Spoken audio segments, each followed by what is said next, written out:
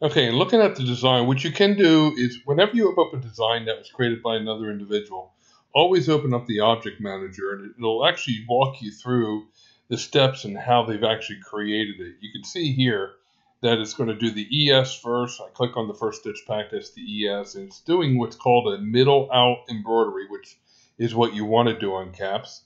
So then it goes to group, then it goes to the right line, and then it does the word property, and then it does the left line. Then it's going to go up and do Alvarado and then Robert. So it's working on a middle of the hat outwards technique, which is what you want to see. And then there's a color change. So all these are all part of the same color change.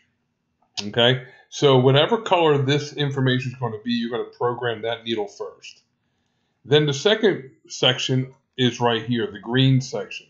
So it's going to do that middle part, the small little part right there. Then it's going to do the bulk of the R and then the left arm of the R. So this is your second color change, okay? Always look at, these are not different color changes here. This is just one section of the design. This here is the second color change of the design. And then the blue is the third color change of the design.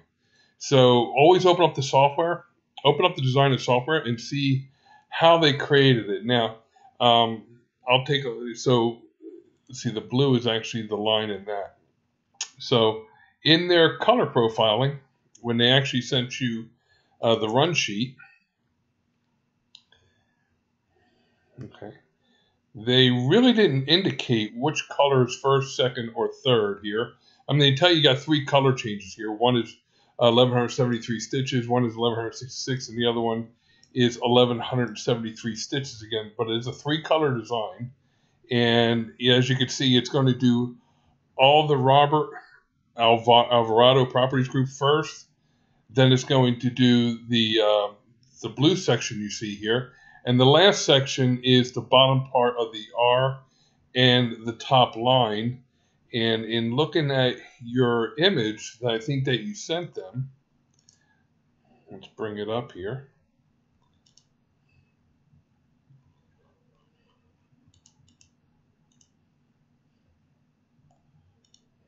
No, that's not it. This is the final. So this is how they program their machine to run it. You see they didn't program the third color to run different, which would be this top line and that bottom part of the R. Let me just see in your previous call. Hold on one second. Let's look at the logo. I think you've actually have it in here. This is what you sent to them, okay? So it looks like it should be two colors. So what I can do, if that's the way it's supposed to look, then we could actually do all this as one color. So whenever you get a problem like this, for some reason they divided into a third color here. I'm not sure why they did that. But what I'm going to do is I'm going to make these the same as the green. Okay. And no, the same as the red. There we go. And then now that's, so what we want this to do is we are going to do these three parts first. Okay. The R, we're going to do the R first, and then we'll do all the red. We don't want it to do this red. We don't want it to do all this red and then change the color and then do the last red. So what I'm going to do is I'm going to bring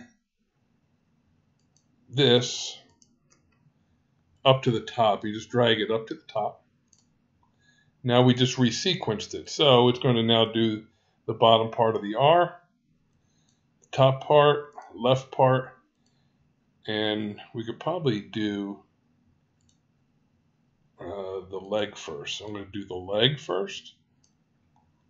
Okay, then the line. I'm going to bring the line up underneath number 4. And then we'll do Alvarado second.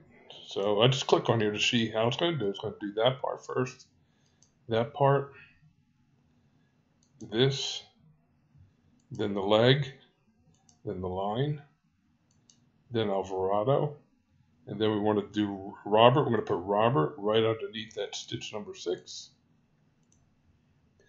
And then it's going to do ES, group, line, property, and line. Okay, so now we've sequenced it. So what I want to do is take a look at my simulation screen. Everything still looks the same. Okay, there are no thread trims that I need to incorporate there. You don't want to do the thread trim between the L and the V because you're not going to see that. Okay, and all the way out, that's going to get blended into the fabric of the hat. So there we just fixed the problem. So now we could prove this by going to File, go to Print, Print Formats, and we'll look at it and see how many color changes we have, okay?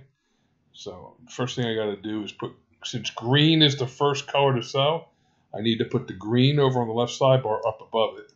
There it is. So we got the sequence correct with the thread stitching over here. So now when we go into Print Formats, we'll see it as it is.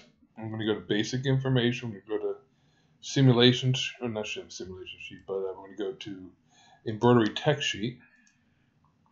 And we should be able to see we only have 2 colors now. Okay, there's the color changes. So it's the green first in the design, followed by the red. And there's the tear sheet. So now it's a 2-color design.